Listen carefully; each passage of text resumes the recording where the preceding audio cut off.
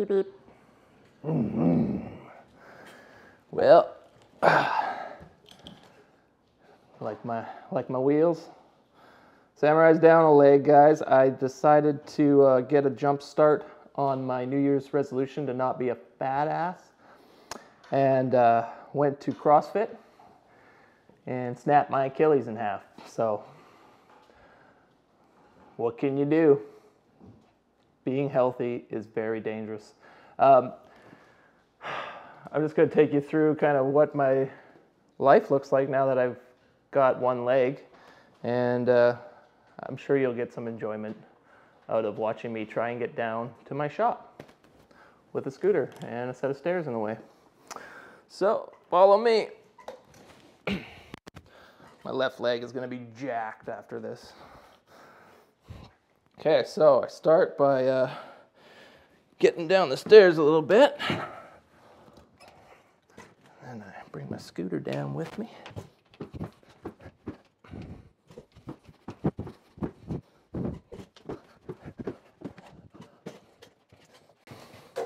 My reversing backup skills are becoming better every day. Roll through my office here. Hey Dad, what's up? All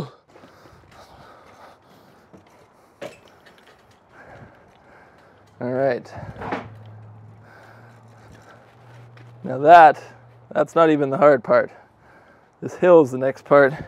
Got this dinky little scrub brake on the back wheel here that is not adequate for a 250-pound man on a little scooter. So that's how I have to get down my hill without dying. Oop.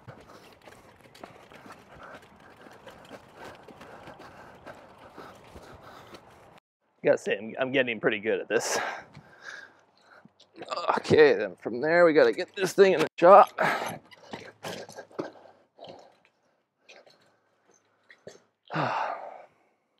And I have swept little paths so that I'm not tripping over chunks of wood, because these hard wheels, if you hit a cord, a scrap of wood, they stop like that and send you to the ground. So I can get around my shop, but obviously using machinery when you're balancing, you know, most machines require two hands. And I usually always have to have a hand on the brake here. Essentially, I can't operate any of the machines safely cutting a piece like longer than, say, this. This is about the biggest piece that I can work on safely. I kind of brace myself against the saw, and I'm not advocating working in a wood shop when your leg is in a cast and you're on a scooter. That's just a bad idea, but the Samurai prides himself in bad ideas, and that's just the way that I roll. So I brace myself against the table saw here. I've always got my thigh, my knee, right against the off switch, so if I'm ever working on a piece of wood, I can always just kill the saw. But yeah, obviously I don't want to be leaning too far, trying to push big material through the saw, or the joiner for that matter. So I am working on small projects. So there's some fun videos coming up. The door project is almost done. I'm just finishing my side light here.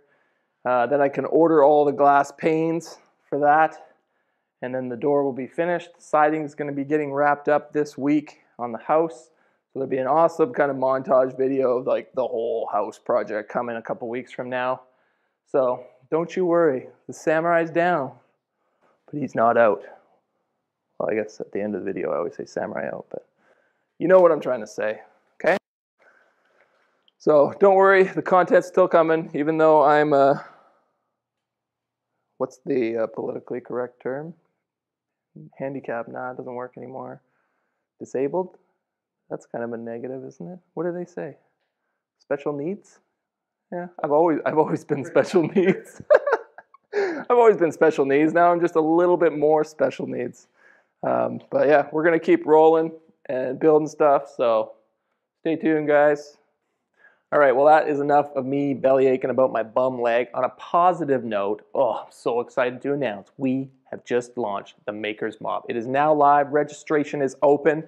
I'm super pumped that we have Jimmy DiResta and John Peters on board. They've both uploaded tutorials to their Makers Mob, and they're going to be uploading more and more as the months go by. My online school has been open for several months now. I've got hundreds of hours of tutorials and videos, projects, multiple sets of plans for everything from sawhorses to a workbench to a hot tub.